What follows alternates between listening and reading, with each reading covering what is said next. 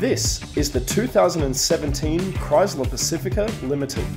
It's powered by a 3.6-litre V6 DOHC, whatever that means. It produces an astonishing 287 horsepower, which means absolutely nothing because this is clearly not a sports car. It's got 5 doors and 7 seats. It's also got traction control, driver assist, auto adjusting headlights, a start button, and a beautiful LED touchscreen display. You won't get laid driving this car because chances are that's already happened and you're now transporting a small army of children.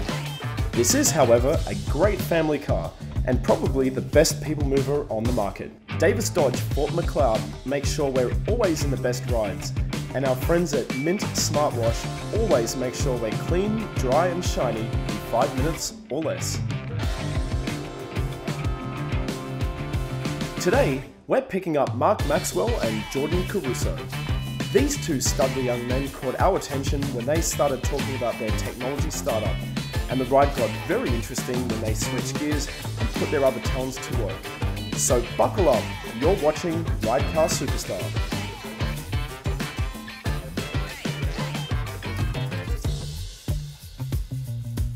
Oh, it's cold today. Alright, I think we're picking up Jordan and Mark. Taking for a quick drive in Lethbridge. Here they are. Put doors for them. There we go. Hey guys. How's it going? Yeah, really good. It's chilly out there, isn't it? Still. Good old Canada. Oh yes. Got plenty of room back there as well. Oh yeah, this is a spanky ass van.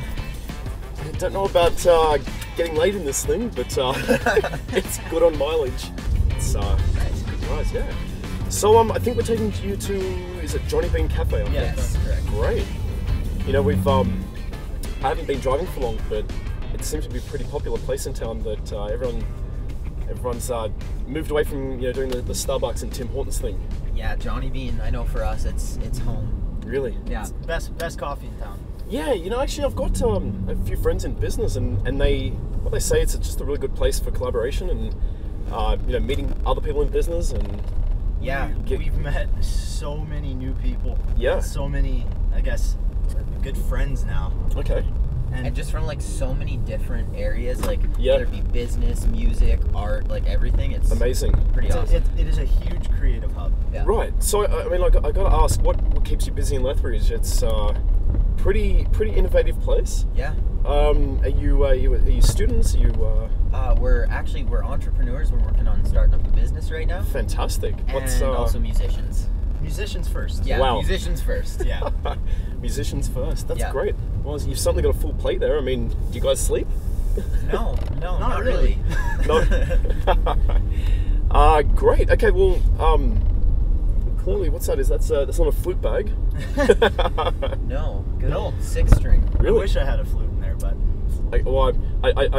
I'd be doing an injustice if I didn't ask to, you know, listen to some of the music you play. But we maybe leave that for the end of the trip. Okay. But, what type of genre do you play?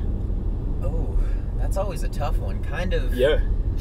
I'm gonna call myself like pop rock with maybe a little bit of like classic-y rock style. Wow. Okay. Kind of a mixture. So if you were to say, is that like a John Mayer versus crossed with a something, or am I would say am like I too old? Am I off Kind of the mark classic, here? like classic Queen Okay. mixed with Wow. like a modern pop, I guess. Yeah. Mixed. Well, I'm no, actually you're not too old. I'm gonna be John Mayer Yes. is He is a living the legend. best. Living legend. Okay.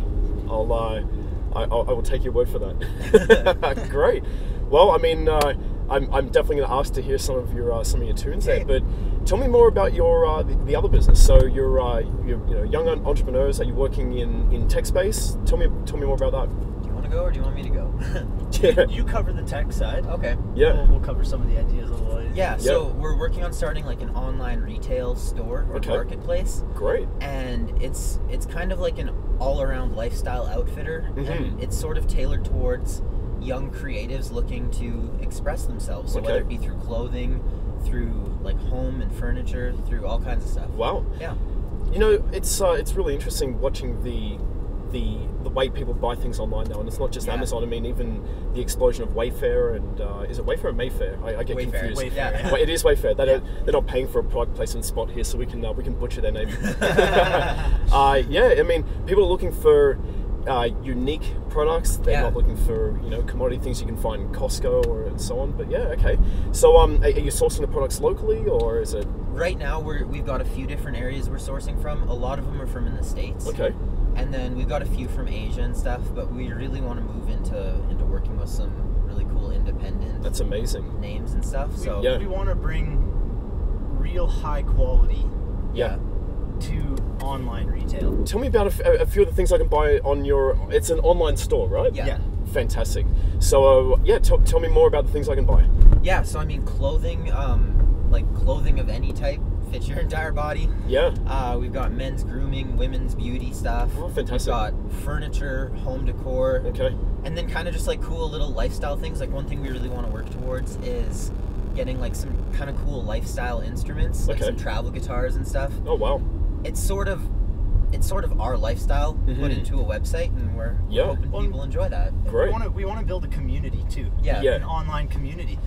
That's a big thing that I know I've personally found with online retail is it's with all of the AI and stuff these days. There's a lot of predictive sales. Right. And people like that, but people also feel disconnected. It's like, okay, well, you're targeting me. You know what I want to buy, but there's not a community. Like, there's not a sharing in the experience of what you're buying and how you're using it. For us, that's a big hole that we want to fill. We're going to help some of the viewers here. We'll put some pop-ups of your website, and I'll get the name of that too. Cool. And I guess the most important question is there a unique experience as opposed to shopping on the Amazons and some of the big box stores? So a big thing that we want to do, like we're looking into a lot of really cool innovative technology right now. So to make the shopping process a little more personal and a little more intuitive, I guess. And then it's like, in our mind, being creatives, it's all about the photos, it's all about the experience, and really creating a website people can connect with and say, like, I see myself wearing that, or I see myself my couch, like that can go in my house. Fantastic. And really creating that visual experience. Well, and actually, to cover a little bit more of the tech really quickly, to talk about a different experience in what big retailers are doing now. As quickly as we can facilitate it, we want to use the augmented reality movement that's coming. Okay. So you'd be able to have a system on your phone or your desktop where you could actually measure yourself and know exactly what size of item to get. Fantastic. Or if you're purchasing a couch, let's say, you can actually put the couch in the space that you want to put it. Okay. And see how it would fit. So amazing. It definitely cuts back on returns and just makes the customer experience that much better. So do you guys come from a tech background, or is this something that you guys learnt and picked up along the way? How did you has just kind of been like months and months of grinding away and learning. I'm blown away. It sounds like you guys have come pretty far as well. Well, I mean, we grew up in a business-based family. Okay. Business and music, that was fantastic. Always the two things we grew up around. Yeah. And so we had a lot of exposure to it, but it was always more like classic business. Okay. Like brick and mortar and that kind of stuff. Yeah. And then we just got researching one day, and I'm not even sure how we stumbled across it, but the idea of starting an online retail store, and it's like, okay, this is another way we can express ourselves. Fantastic. And ever since then, it's been day in, day out, slamming our heads against the table, trying to learn stuff and implement it. But well, and like when you go and you read like market articles on how consumers are buying things, the biggest movement that large retailers are having right now is keeping the authenticity. So what buyers want to know that the people they're buying from are real people. Right. And so that is the number one way we look at business and music, is say, okay, like how are we going to do us? Okay. Because that's all we can do. We can't do anything other than just us. Exactly. Well, I mean, I would love to be able to share with our viewers the name of your website, and has the website launched yet, or is it it still in development? It's still in the works. We're a few weeks out. Oh, fantastic. But the website's called dwellandgray.com. Dwellandgray.com. Yep. We're going to put the ticker in there and make sure everyone can check out the website when you guys launch. Cool. We'll do a follow-up as well when the website's launched. We'll make sure we're part of the launch party too. Well, I mean, I think you've teased us enough looking at this guitar that you've got. Sing a little? Hey, if you're up for it, I think I wouldn't complain about that. Get to sing in a vehicle. There we go. Okay.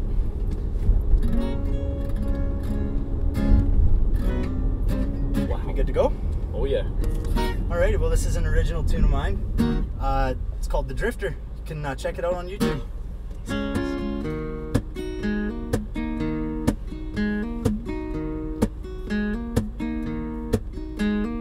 Daddy died working in an old coal mine. Mom ran away with some other man. She left me here with nothing but a piece of bread and this leaky old wooden shack hanging over my head. Even though my daddy's dead, I can hear his voice in the wind saying, hop aboard that train and don't come back again. So I got up on that train to where I don't know. Got no friends of this world, cause the devil's got my soul. I'll just ride this train till I come to the end of the track. Cause I'm a drifter with no soul, not coming back. We'll stop her there. Wow. Give you a sing, George. Okay. Holy. Now, do you have any content on YouTube? I mean, how do people listen to that again? I mean, George, I mean, I guess tell your story really quick. You can go find my stuff on YouTube. I got a couple songs. That song is on there. Dude, that is so impressive. Thank you. I've got to say, this has never happened in a lift ride for me. This is a first. I'm speechless. I feel like I'm starstruck here. Actually, this is cool too. I've never had a lift driver ask me to sing. So, dude, I'm so impressed. That is absolute magic. Thank you. And out of Lethbridge, Alberta, I mean, it's speechless. Cool, thanks. Okay, I'm also gonna do an original. This is one that we wrote together, and we've only got half of it done. Okay. But I'll give you that half. Wow. Let's get my laptop out of the way. What room going? Yeah, put the tech side away, bring out the musician side. Whoa. Redo.